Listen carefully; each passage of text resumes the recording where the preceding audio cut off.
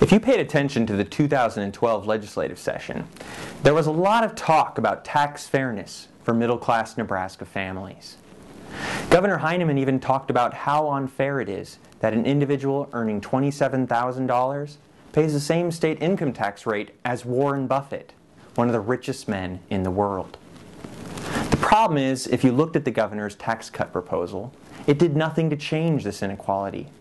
In fact, Warren Buffett would have benefited more than anyone else. We see a similar situation with our state's $115 million property tax rebate that primarily helps large corporations and an out-of-state landowner like Ted Turner. Politicians know that it pays to talk about the middle class.